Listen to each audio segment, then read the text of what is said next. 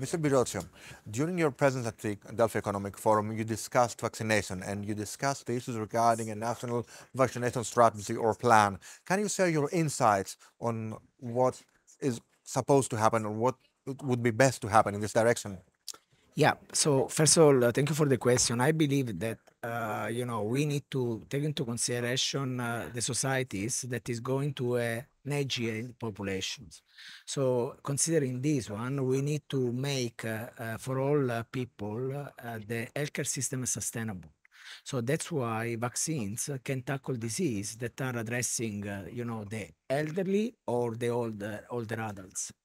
So it's important then that the system needs to be resilient, and to be resilient, we need three main goals. First of all, to establish a very national vaccination strategy, which a clear uh, targeting which kind of disease needs to be addressed.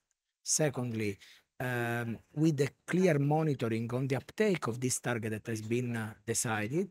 And third, to streamline the process in order to allow all the citizens to have quick access to the new vaccines.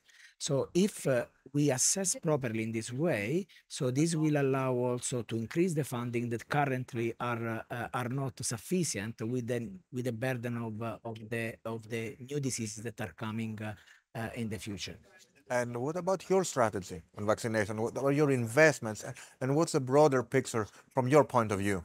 So first of all, as GSK is a leading company in vaccines, in development, in producing, in supply vaccines all over the world. In Greece, our presence is a dynamic presence of more than 50 years. And, we are happy to have the broadest portfolio in vaccine tackle with 20 vaccines that are tackle more or less 19 diseases. So now, the strategy is partnering with all the stakeholders, National Immunization Committee, Ministry of Health, the patient advocacy group, key stakeholders, all together to define together this kind of strategy in order to make Greeks healthier, the population healthier, but at the same time also, the system to be affordable and resilient to address all the diseases that are coming. As a GSK also, we have already 71 between medicine and vaccines already in the pipeline.